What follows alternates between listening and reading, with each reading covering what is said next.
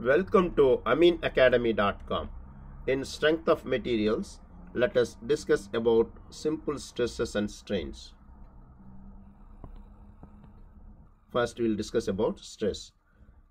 The force of resistance per unit area offered by a body against deformation is known as stress. Here, the external force acting on your body is called a load or a force. Suppose we are applying a load. This external load is called a force. The load is applied on your body while the stress is induced in the material of the body. A loaded member remains in equilibrium when the resistance offered by the member against the deformation and the applied load are equal. Mathematically, stress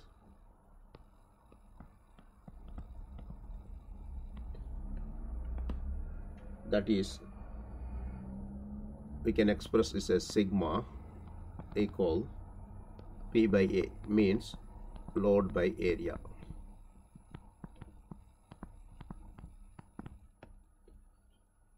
Here P is a load in that is external load, and A is a cross-sectional area. Now we will discuss about unit of stress.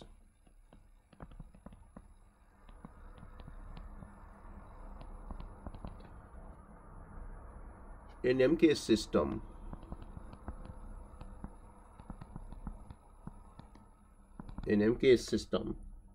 the unit of stress is kg force per meter square. In SI units,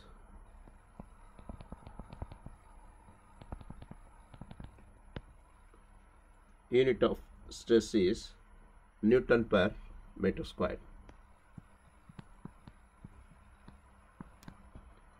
Here also it can be expressed in terms of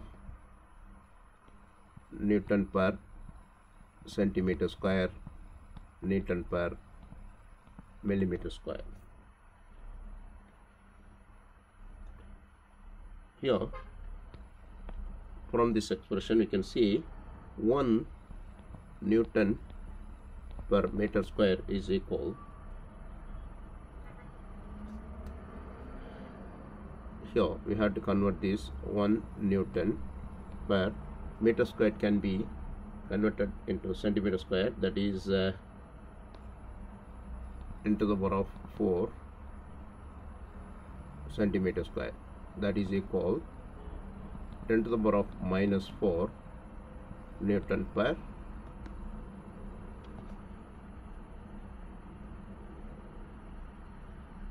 centimeter square. Similarly, 1 Newton per meter square can be expressed as 10 to the power of minus 6 Newton per mm square.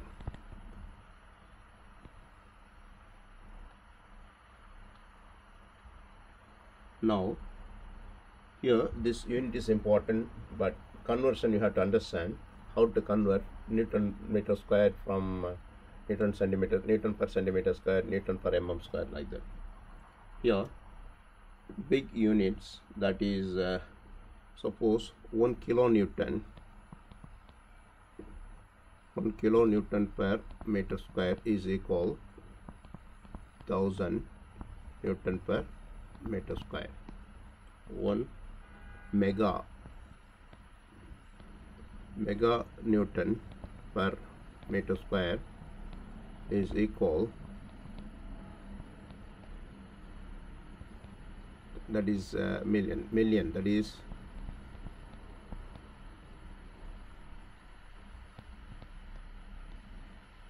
Newton per meter square.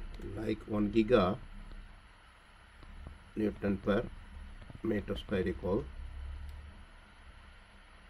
10 to the power of 9 Newton per meter square. like that. Tera is there, milli, micro, nano, like units also available.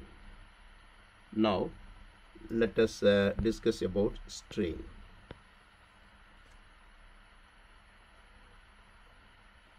When a body is subjected to some external force, there is some change of dimension of the body.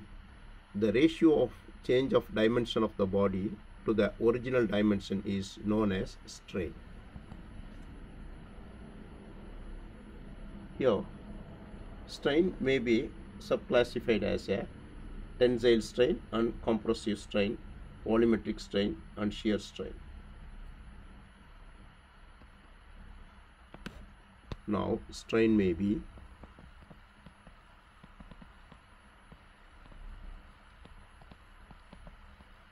classified as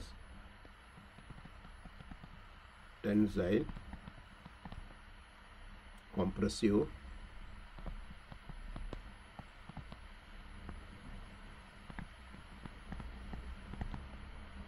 volumetric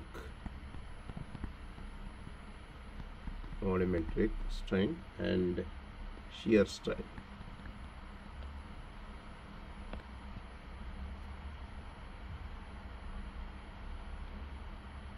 If there is some increase in length of your body due to external force, then the ratio of increase of length to the original length of the body is known as tensile strain.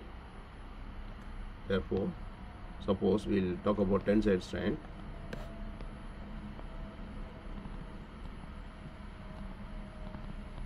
Equal to change in length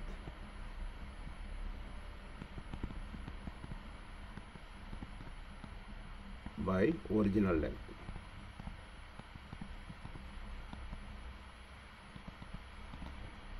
Suppose if it is a compressive strain, because of compression the length is reduced, so change in length means here also change in length, that means is reduction in length by original length. Like we can express volumetric strain and shear strain. Now here stress have no unit. Since stress is expressed in same units, means length over length, there is no unit in that. Now here suppose let P equal pull, that is pulling force acting on the body. A is cross sectional area,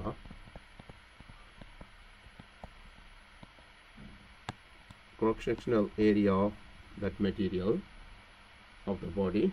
Then length L equal original length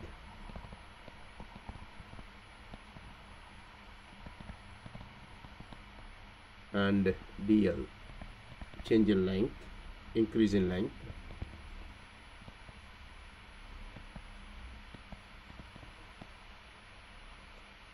Due to action of load. Then sigma is stress and E is strain. Now from this we can say stress is change in length delta L by original length. Now already we expressed the stress. Now strain is delta L by L, means change in length by original length. We have done. Please subscribe our YouTube channel.